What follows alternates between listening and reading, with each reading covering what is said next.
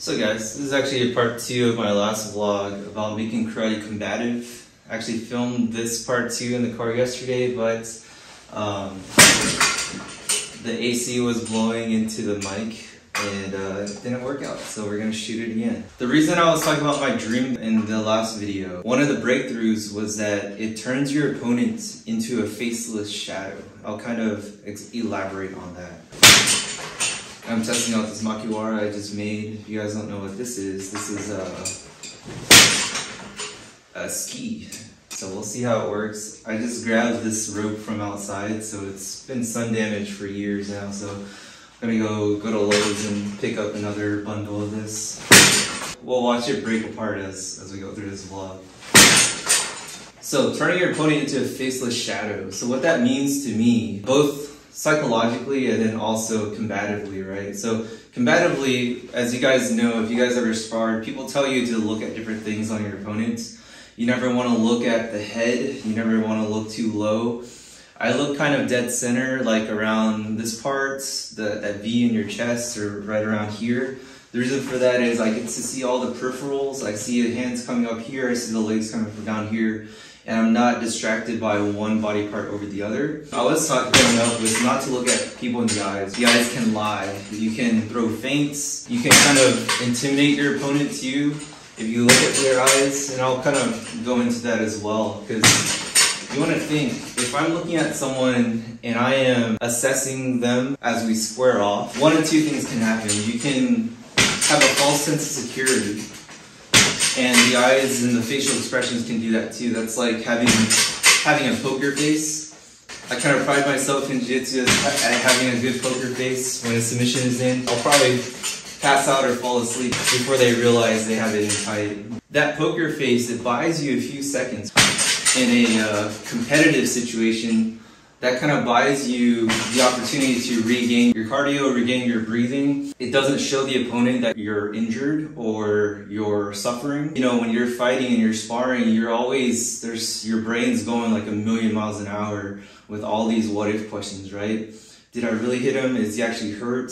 How's his breathing? Is he about to attack? This punch coming in is really gonna hurt. All these little things that are popping up in your head, especially if you're new to sparring, those things can be paralyzing because you have no idea what your opponent's thinking, and also if you don't have control over yourself, then it's going to be hard for you to execute what you want to do. And again, this will all tie back to having a faceless shadow as your opponent. Right? So again, looking at the face is not always recommended. You can see it in like MMA fights too, where people, you have a minute between rounds and you have a minute to regain your breath and catch your breath and stuff like that.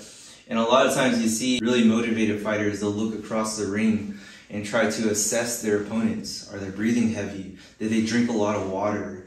So that, in the next round I can hit them to the body and really make them suffer, right? So all these like psychological things are happening throughout the fight, and they're happening instantaneously during the fight itself. And of course you don't want to fixate on just the hands because they might kick. You don't want to fixate on just a takedown potential because you'll get punched in the face. So there's all these things that you need to assess and kind of realize that you got to look at the peripherals so that you can see the whole body as one. And you want to avoid the face because the face can lie. Another thing with that too, psychologically, if you're against someone who's like really mad, or someone who is so much larger than you, so much more muscular and all these things. These are all physical attributes. You can be intimidated by just their presence, right? And that can be paralyzing. Tying all that back to the faceless thing, the whole thing is like, react to the limb as if it's any other limb in existence. React to the kick, react to the tackle like it's just another limb that's aiding you in executing the technique that you trained all the time. And that takes away a lot of the mental aspect of it, because our sensei used to say, just do the kata. Just do the movement, and if you trust in the movement that you've done, and I say trust as in you put in, I say this again over and over again, you put in the hours, you put in the partner training, you put in the high resistance training, you pressure tested everything, you've put in the hours to fail, lose in the dojo so that you can win in the battlefield, right? Cry in the dojo so you can laugh on the battlefield. It's how many times can you fail each technique so that it's perfected, like 100 times, 1,000 times, 10,000 times. Imagine that mentality multiplied by every single technique that you know. That way you're confident in your personal technique. And that way the person in front of you doesn't matter anymore. Because it's just, hey, it's just another day at work, right? Another day of me just doing the same thing, right? I trust that this punch will always hit target no matter what. I trust that no matter what, I can block and go, right? Block and go. I'm gonna watch my rack break part. All these things, you can just trust in yourself, and that takes away the element of your opponent completely. Because no matter how big or how small, you're just gonna do the thing. And that dream that I talked about in the last video, limbs were coming at me, but I did not see their faces at all. Big, small, trained, untrained, aggressive, compliant, you just do the thing and trust that your training in the dojo will make it work. So what do you guys think about that? What have you guys heard about where to look when you spar? Again, this is like the psychology of warfare type thing, right? Things on the battlefield. Because if you think about combat in split second increments, especially when life and death are involved, not just like sparring with your buddy or in tournament competition. But if I make a false move or if I doubt myself, that could be the end of the fight. What would it take you? What type of training would it take you to get to the point where the doubt for yourself is completely gone, the doubt for your technique is completely gone?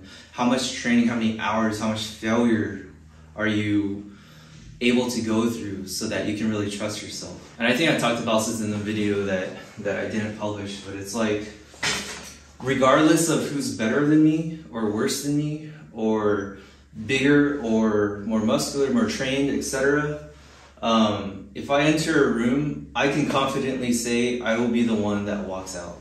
That doesn't mean I'm better than them. That means I have that survival mentality. And that's like that needs to be number one in karate. You gotta train for that life and death situation, and I've talked about this before, and then tone it down for your training partners and tone it down for how do we get as close to there as possible without injuring each other. Because there are stories of like Okinawans or Japanese people training and sparring without gear and like getting broken ribs and stuff, and then that's like debilitating for the rest of their lives. I think people died. I don't know if that's real. People died from sparring, hard sparring, right?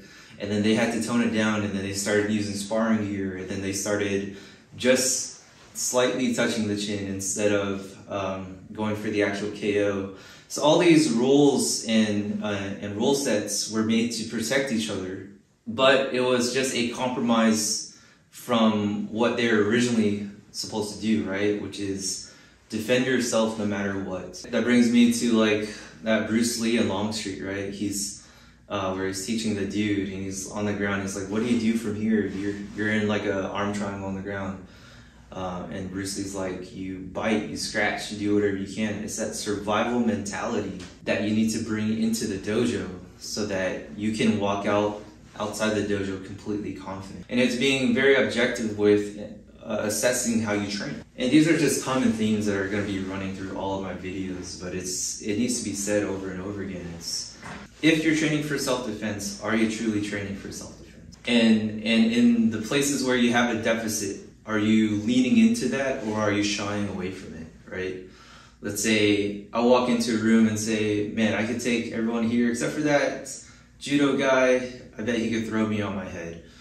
Well, I'm gonna spend the next 5 years learning judo. Of course, everyone has a family, everyone works, everyone has a job, everyone's busy, but approach your martial arts with that mentality. Go into the things that you're not good at. Growing up in the karate world, people were like, hey, I'll just never get taken down. Why would I even learn how to ground fight? I'll just KO him on the feet and then walk away. And it's always like that, what if? Are you literally going to just ignore that what if question? And the majority of people will, right? And that's kind of what got karate to where it is today, where it's kind of untested. And I'm making generalization, it's untested, it's performative, it's kata based for tournaments. It's not reality based for self-defense. And it stems from people shying away from the things that they're not good at, or leaning into the things they're really good at. You could say, hey, I kick really high, I'm just gonna keep kicking really high and kicking pads and doing spins and stuff like that. Which isn't to say that's a bad thing, but you also want to think that's supplement to the foundation, the basis of combat self-defense. Like I always tell people, you'll never, it's not like it'll never work, but you never will head kick somebody in the street.